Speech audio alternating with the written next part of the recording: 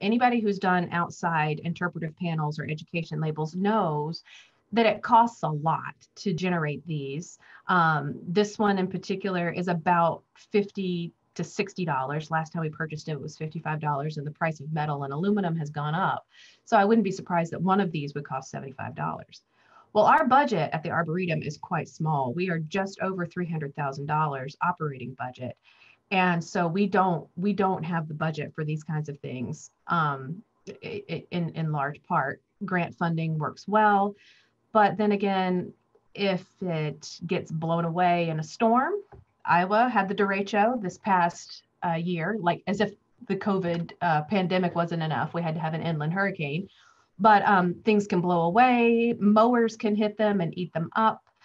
Visitors, it used to be a bigger problem that visitors would take signs, but now that everybody has smartphones, visitors will take a picture of the sign and take that with them instead of taking the sign itself. But they can disappear, and data can change. Taxonomists are famous for changing the Latin name of things, drives us nuts. But we need to change it and keep with the times and show accurate information. But once you've spent $50 on a sign, it's really hard to go back and remake it when you'd rather go spend that money making a brand new sign. So it works, it's there, it's effective. We don't have them on every tree simply because, number one, we can't afford it.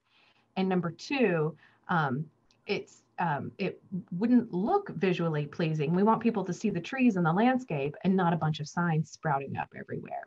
So those are some of the challenges that we face and things that we've been wondering how to fix that, how to convey that information, how to encourage visitors to connect to the tree and start viewing the Brenton Arboretum not as a beautiful park to take a walk in, but as a cultural institution on par with some of the finest museums in the area, a place where you can learn about what you're looking at and learn that what you're looking at is there for a reason and has so much more story behind it than just being a pretty tree or something nice to look at. There's fantastic stories these trees can tell. We just have to be able to figure out how to tell those stories to our visitors.